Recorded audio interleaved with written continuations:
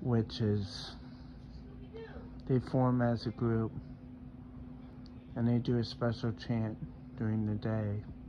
Done correctly, all the vampires will come out during when the sun is out, and they turn to dust into a blood puddle, if they may.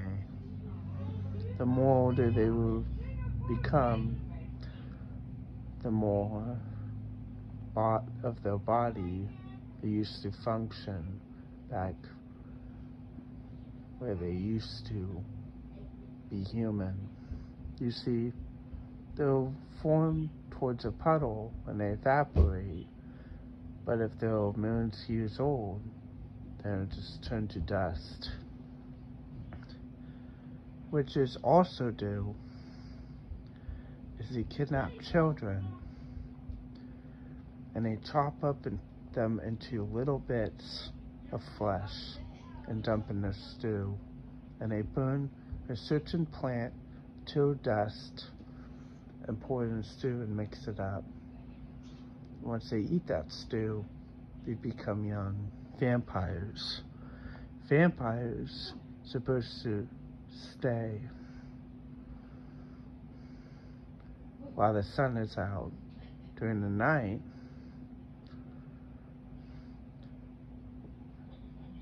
they can be out. They could move fast, they could fly, they have strength that you can never even completely understand.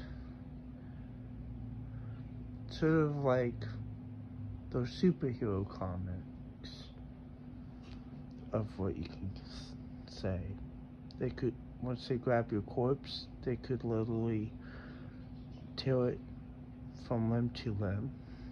They're that strong. Also, if a firebender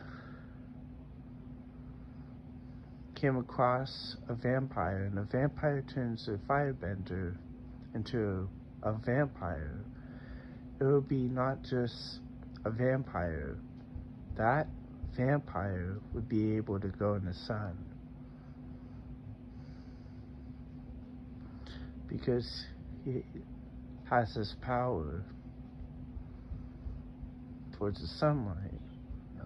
And firebenders is not no ordinary being. That's all.